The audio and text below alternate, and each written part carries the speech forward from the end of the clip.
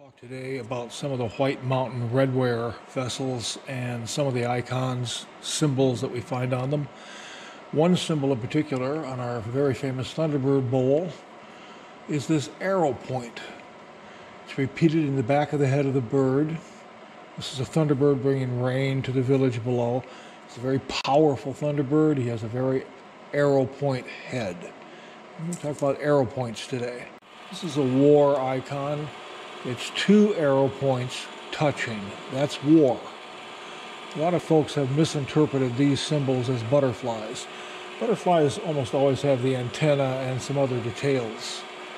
But those are not butterflies. That's a war icon. Another one. This is a pueblo, symbol of a pueblo. Has the hill and the property place glyph. Often has the parallel lines. This one doesn't, but many of them have the parallel lines representing the crops. But this pueblo has an arrow point sticking into it. That could represent the idea that the pueblo is being attacked. This bowl has this hourglass symbol all over it. Now, this could fall into the category of pretty patterns, because there's really nothing else on this bowl to indicate that that's an arrow point touching or a butterfly. A very famous bowl. This is not a white, well, kind of White Mountain Redware. It's a Jedido black on yellow from Hamalavi Ruin up in northern Arizona, a little bit north of the White Mountain Redware area. But this is very clearly an arrow point piercing this unfortunate fellow. He's dying. His legs are splayed upward. His life breath, life wind is leaking out, escaping. He's holding on to the centipede. The centipede is the one-pole ladder that the people climbed up from the underworld into this world. And when you're going back to the underworld, you're going to need that centipede ladder again. But there's a very specific arrow point piercing this fellow. This is a very interesting Oya. I wish we had the rest of it. It has 4 corn plants. This is actually a Guyanus black on gray. And we know very little about this group of potters. They're from northern New Mexico, up in Escondido area, way up north. And they look a lot like Mimbres, but a lot cruder. It's a little like Lino black on gray, but there's corn plants. This is a corn plant. There's little tassels. There's another one I'll show you. There's 4 of these corn plants around the outside of this Oya, and then the earth land, parallel line symbols below the corn plants. And this corn Oya also has a turkey. There's his body, there's his feet, and his head is missing because of this absent sherd. But there's a little turkey in the corn. We see turkeys occasionally on the pottery.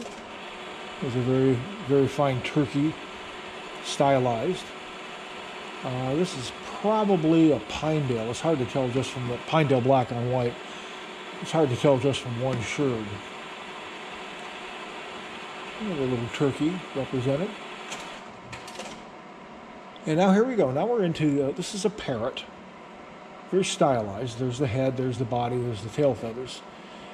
This is Quaquina and Pinawa. This is a very interesting pottery type, very late in prehistory, 1400 plus, I'd say 1450.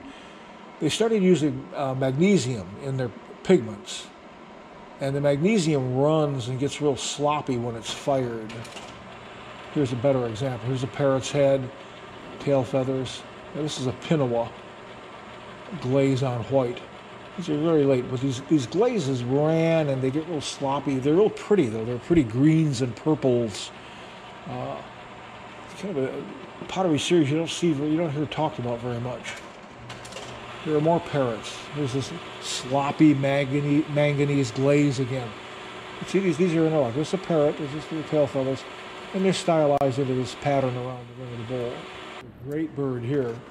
This is interesting. This is a prehistoric copy of 4 Mile polychrome. It's not 4 Mile polychrome. It has all of the features, all of the use of the red, the black, and the white, very similar patterns. But this is actually a Point of Pines polychrome.